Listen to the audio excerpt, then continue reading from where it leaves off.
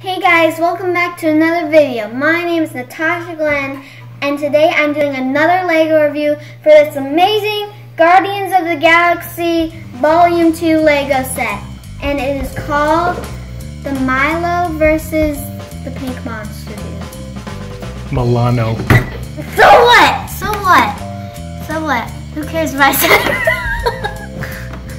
This set comes with 460 pieces. It costs $49.99. You can get them at your local stores, and you can get it at lego.com. There are 5 figures. Their names are Nebula, Gamora, Drax, Star-Lord, and Baby Groot, which is the one by the pink monster.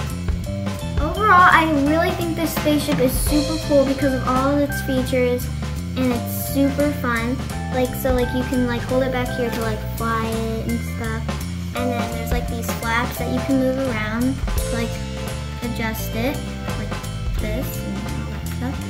And then there's this really cool door. It opens and you can put one of the minifigures inside. And then my favorite part is the little tape deck right there that Star-Lord, this dude, likes. He likes the 80s, so does my mom and dad.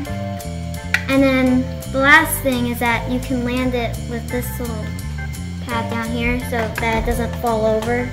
And yeah, super cool. And also with this set, we have the pink monster, which is also really cool because it has all this tech Lego. See, you can move the gears, and it mouth opens, and then it closes, and then Baby Groot.